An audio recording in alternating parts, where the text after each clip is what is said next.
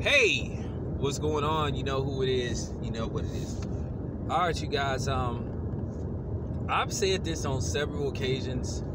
You know, when sometimes us in the black community, we want some of the people that represent us to do a little bit more for the community, and we want them to move fast and quickly, or expeditiously, as T.I.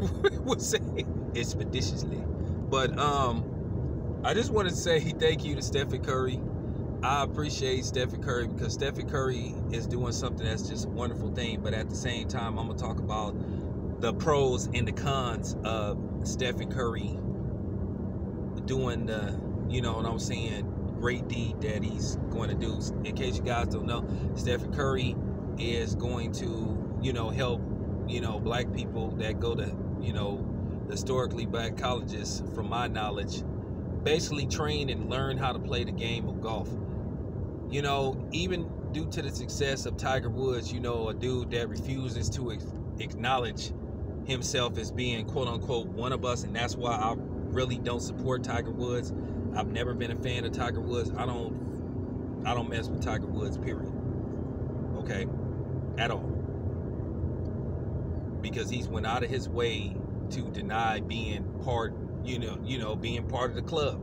He don't want to be down with us. So I say whatever. But nevertheless, golf still ain't where it needs to be. It's still a good old boy type of sport.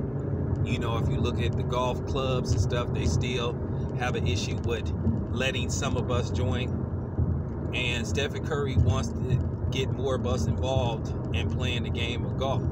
He likes playing golf. I know, you know, the thing is, if you do the history of golf, we've been involved in golf for forever. We just wasn't allowed to participate in the tournaments and all that type of stuff. But it really didn't start with Tiger Woods. If you look at the history, some of these golfers that happen to be Caucasian were taught and trained by black golfers that just wasn't allowed to participate in the tournaments. So, it is what it is. A lot of people have this stigma that if you play golf, you some kind of sellout or, shit like that, because that's been the image that's been presented based off the fact how golf has went out of its way to present itself as basically a upper class, white sport. So that's why black people have this thought process, hey, if you play golf, then you kind of you a sellout. And that's not the case. But I kind of understand why black people have felt that way about it. But nevertheless, I think that's great that Steph Curry is doing something like that. I think he feels like, and like I told you, it's levels to this stuff. And I think Steph Curry feel like, hey, I'm at a level where I can do stuff like this now. But at the end of the day, he gonna be on notice. It's gonna be some people that's gonna look at this, uh-oh, he might be one. So now you may see the criticism of Steph Curry rise. Keep in mind, people have a problem when they see blacks trying to help other blacks. You know what I'm saying? Because we are considered to be community property to everybody. We supposed to help everybody, not each other.